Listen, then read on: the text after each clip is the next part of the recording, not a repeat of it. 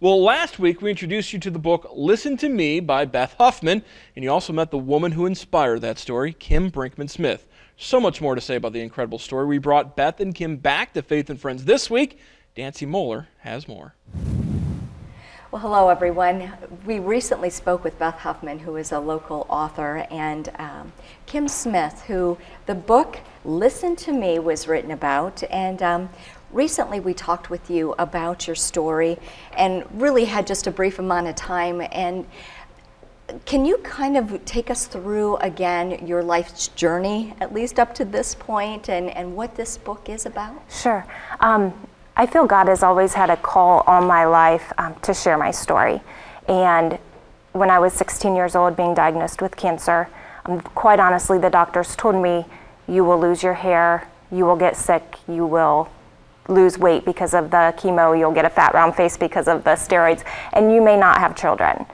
And I never let that last bit of peace set within my soul. I could see everything else coming to pass.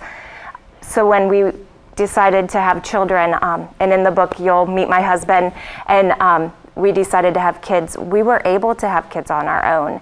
And so we have a 12-year-old boy now, Tanner, and our daughter Avery is 9 years old, and she was diagnosed with hearing loss when she was born. And so the book deals with my internal struggles as a mom, and I've always tried to act like I think a lot of other people do, that we have it all put together, and that we are the best wife and the best mom, and we can handle whatever comes our way. And I tried for as long as I could to act like that, and then hit a period in time that I felt the Lord telling me to get real with people, and that's what this book has done. It shows everything good and bad in there. So wonderful that you shared it with us. And Beth, you know, cancer itself, just itself, has affected probably all of us in some way or another. And then with the hearing loss of Avery, and the parenting struggles that come with that, you know, the inner struggles, are something else that we can, as parents, relate to. Is that what you saw in Kim's story? I did.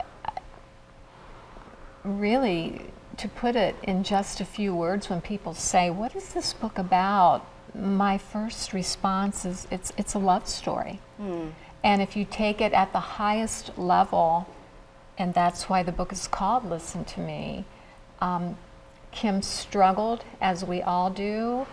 We know in Jeremiah that we're promised, the Lord says, I have a plan for you, and it will prosper you, not harm you.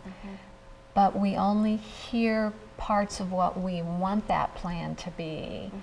And ultimately, it's a love story of God's unconditional love, but it's very touching in terms of a mother's unconditional love. Kim talked about her mother wanting to bear that pain. Oh, I know. That's something we can relate to, for sure. And the minute you would see Kim with Avery, Avery can't walk through the room hardly unless she gives Kim a kiss or hugs her. Very affectionate. And there is that bond that is so idyllic that you wish every mother and daughter could have. I really want to emphasize this book is a memoir that is extremely faith-based, and Kim reflects that. In fact, your prayer life was critical to your surviving both situations, right? Both challenges. Right. I have really grown through what I thought I had grown from having cancer. I've grown even more from the last 9 years of Avery's life, and accepting that I've grown even more. And it's exciting to see what God has in store for the future, because it's just getting to know Him, obeying Him, getting more in His Word. Yeah. Being patient too, I'm sure, right? Yes, yes. Definitely. Well, before we let you two go, we've got to let our viewers know where they can find the book. Yes, we each have an email address. Mine is Beth, HM, at roadrunner.com. You have to spell Roadrunner out. Right. Kim, you want to mention your email? Sure. Ours is BKTA at fairpoint.net. Okay, and we'll see that on the screen as well. And if you have any questions, you can always call the station here. But and you also are very welcome to and very open to speaking, correct, around our area. We are doing a great deal of speaking. We speak for free. Okay. We do a lot with church groups, women's groups, civic groups.